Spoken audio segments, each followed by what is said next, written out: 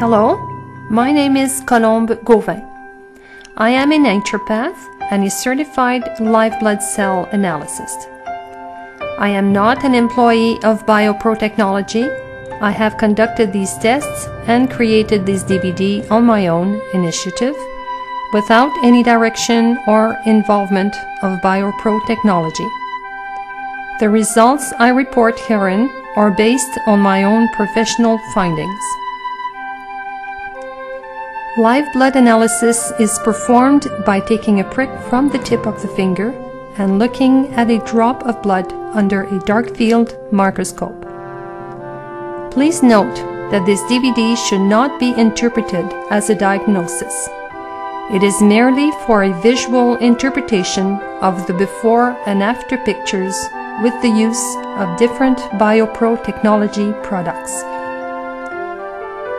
This DVD has been done with 7 subjects, men and women, aged between 40 and 65.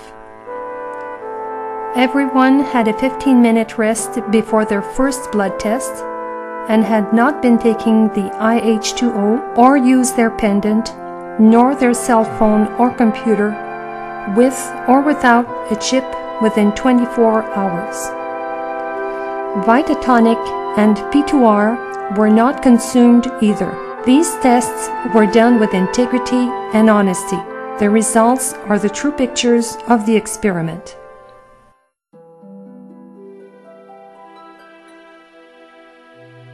First, let me show you a picture of what ideal blood looks like. The blood is composed of red blood cells, white blood cells, platelets, and plasma, which is also called the liquid of the blood. You can see that the red blood cells are separated, free-floating, circular, and uniform in shape. The red blood cells have a life of 120 days. When there are odd shapes, it means that they are dying prematurely, primarily because the person has been exposed to radiation. They should repel each other. The red blood cells should be one after the other to travel in the veins. They transport oxygen and nutrients. If the red blood cells are clinging together, it means there is a lack of oxygen going to the brain. The background is the plasma and should be clean of debris. We call the blood a river of blood. It is not called the swamp. We should see a non-polluted river. The dancing particles are called protids and are blood regulators, the smallest living particle in the blood. The amount showing here is perfect. A smaller amount means low energy, and too much means there is a multiplication of microorganisms. The blood is always looking for homeostasis, or balance, or equilibrium. With our first subject, we can observe that the red blood cells are very agglomerated.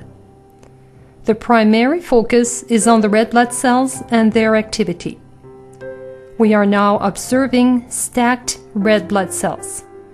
This suggests that there is an imbalance in electrostatic activity among the red blood cells, a form of under-oxygenation. After consuming filtered water within 15 minutes, we can see some improvement. Now look at her blood after consuming 24 ounces of IH2O within a period of 1 hour and a half. You can see that there are dancing particles in the plasma, which are blood regulators. Very good action.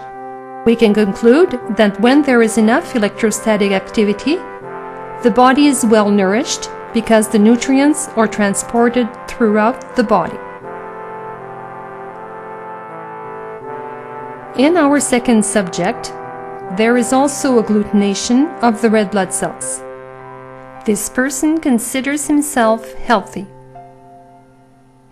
We can see, however, a uric acid crystal or debris in the background.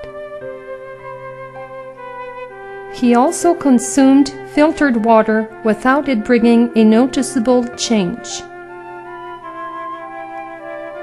After drinking 16 ounces of IH2O in a period of 15 minutes, we can observe that his red blood cells are completely detached.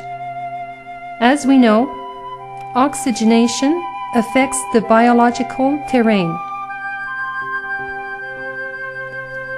Subject number 3 has tried the pendant.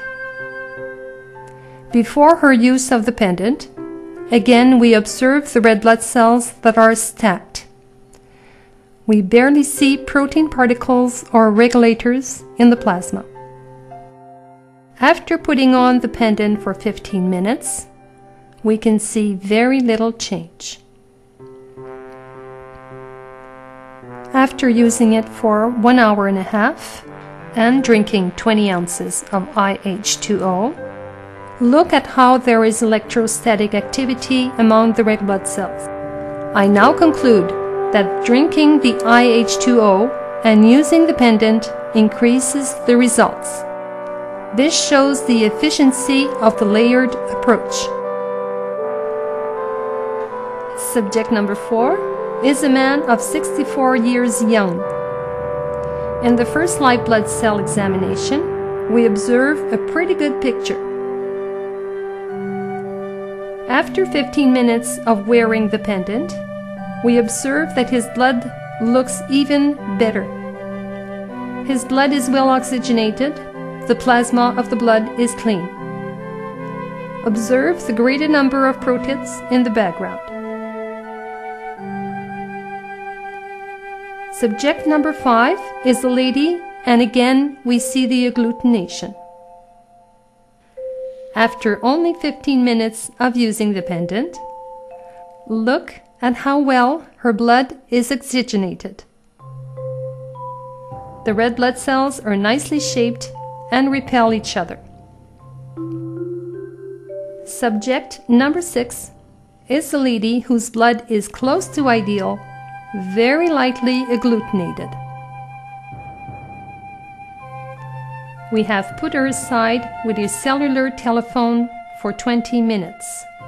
Now examine how her red blood cells are shaped differently, and we can see toxic material in the background. I must tell you that this person was now impatient and irritable. She came back using the cellular telephone with the chip on it. Observe the shape of the red blood cells. They are now well shaped. She came back after taking IH2O. Again, it has improved.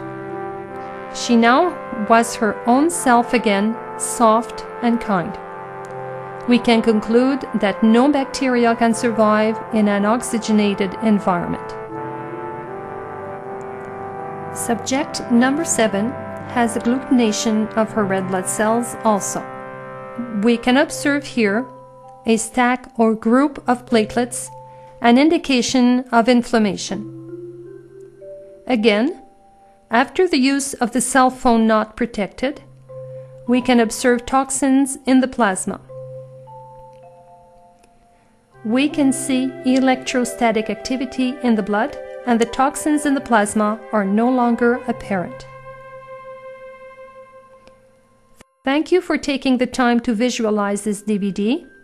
I hope it will help convince you of the importance of protecting yourself from electromagnetic fields and radiation.